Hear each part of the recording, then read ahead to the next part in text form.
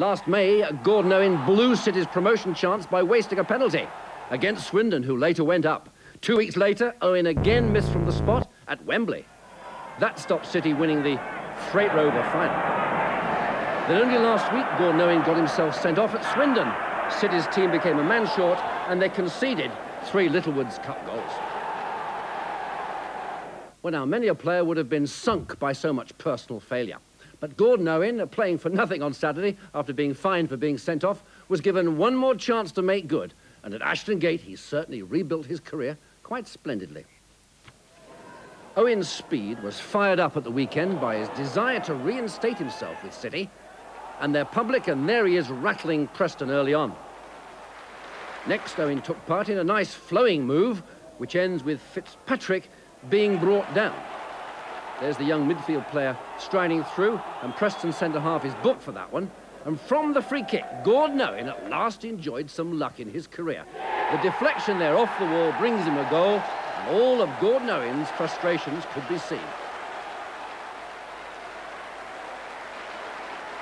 Well, that really lifted the lad, and he wandered all over the place, setting up one chance after another. And really, City could have buried Preston before half-time, couldn't they? There's Owen laying one on for young Tanner. Now it's Marshall making progress down the right, laying one on for Walsh, and his left foot is usually much better than that. There's Russell Bromwich, the new City left-back, taking part in a move. He impressed in all sorts of ways. That's Tanner. He had a good game overall, and Walsh shows that that left foot can really get it right at times, can't it? But Joe Jordan can't quite get over that one. But Jordan was to make up now with a lovely pass. Watch this, that's perfect weight on that one.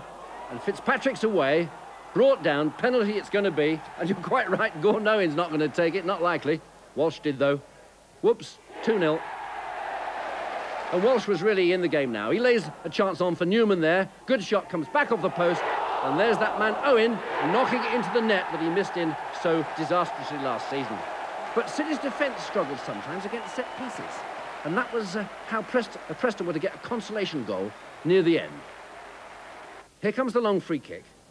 And City are a little bit odds and ends there in defence, aren't they? But as Brazil knocks that one in, the City crowd knew overall their team had played well.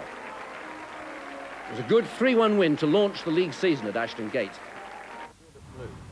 And Gordon Owen was glad he stayed despite all last season's troubles. I like it here. Now I've moved down. And from the penalty misses, what I experienced, it was a big blow to me, really, to myself and my family. I mean, but the easiest thing to do is to go somewhere else. I mean, I like it here. We play attractive football. So really, I mean, I never really thought about going anywhere else. I've got to repay these fans who come in here, and if I can have a good season, a successful season, then I think probably I've repaid them.